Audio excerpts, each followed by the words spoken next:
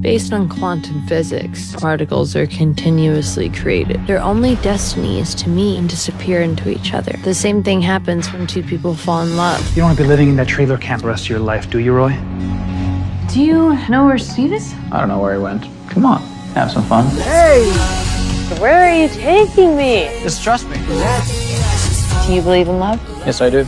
I just don't want it. I don't remember.